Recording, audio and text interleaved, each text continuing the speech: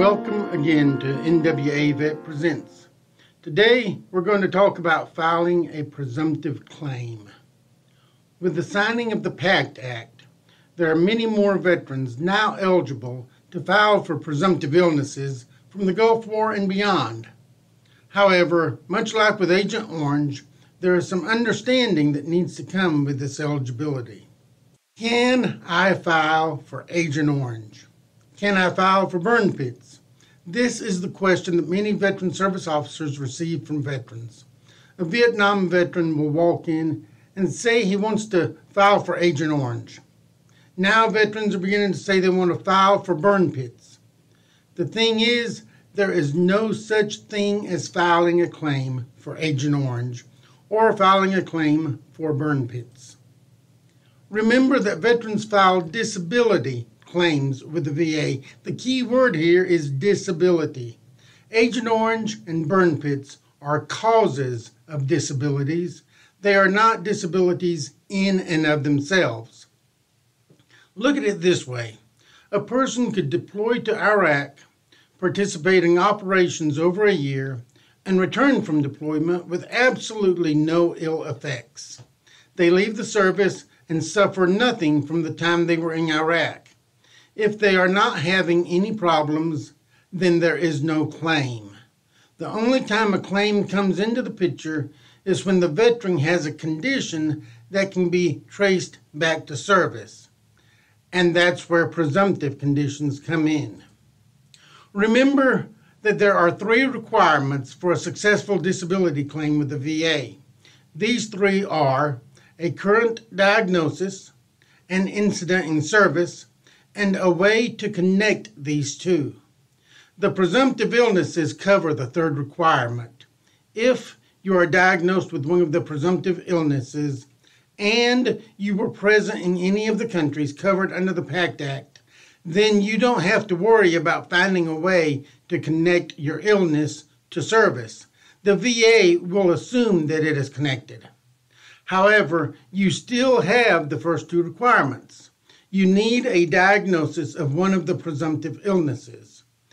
The incident in service is simply your presence in the country during the right time frame. So what are these presumptive illnesses? We'll take a look at Agent Orange first, and then we'll look at burn pits and airborne toxins. Here are the cancers that are presumed to be caused by Agent Orange. Now, I'm not going to be reading all of these as we look at them. You can read generally as well as I can. So I'm just going to say that these are the cancers. And notice for the soft tissue sarcomas, it's not all soft tissue sarcomas. And there's a note there letting you know what it's not including. Here are the other illnesses presumed to be caused by Agent Orange. I want you to note especially for the last 3 illnesses on this slide under VA rating regulations, they must be at least 10 cent disabling within 1 year of herbicide exposure. In other words, they have to have been present and rated at 10% by the VA within 1 year of your last exposure to Agent Orange. Noted on the VA website when it's dealing with Agent Orange.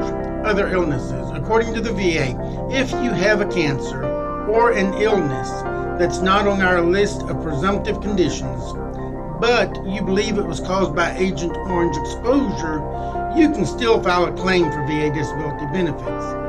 But you're going to need to submit more evidence. There's got to be some type of evidence that it is connected to Agent Orange. You can see the VA website or talk to your veteran service officer for more information. Going on to the presumed illnesses for burn pits and airborne toxins. First of all, we have the cancers. All of these cancers are presumed to be related to burn pits and or airborne toxins. And notice when you deal with some of them, head cancer, gastrointestinal, reproductive, respiratory, it's cancer of those systems of any type. So they're not saying it can only be one type of respiratory cancer. It can be any type of respiratory cancer. To the other illnesses which are presumed, we've got things like asthma and COPD, along with what was already presumed, the chronic rhinitis and chronic sinusitis. Now remember, I've got diagnosis equals disability here. You need a diagnosis before you file for a disability. Specifically, if we're talking about Agent Orange or burn pits, you must have a diagnosis of one of those presumptive illnesses we just looked at in order to file a successful claim for the disability. You can't just file in general for Agent Orange or burn pit. You have to have a diagnosis of something. And that's that. Presumptive means that the VA is presuming these list of illnesses were caused by exposure to the toxins. It's up to you to seek medical attention and actually get diagnosed with what's wrong. As always, I want to thank you for watching. You can find us online at nwavet.org or on Facebook at /NWAVet. Or you can email us at info@nwavet.org. Please go ahead and subscribe to keep up with when the next video comes out. And please share this video with any veterans or family members who may benefit from the information. Y'all take care out there and watch out for each other. NWA